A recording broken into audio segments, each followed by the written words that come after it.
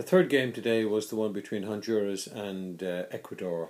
I thought the referee started off very well. In the penalty area, he indicated to the players that any of the pushing and pulling going on, he was going to award either a penalty kick or a free kick. Unfortunately, he didn't follow through on his threat and got himself into a bit of bother later on in the game.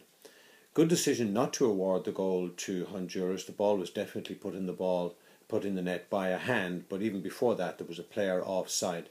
A lot of silly fouling, cynical fouling, play acting by the players. Difficult enough game to handle, but I felt if the referee had followed through on his threat earlier on, he certainly would have had an easier game, and because of that I've marked him down quite low.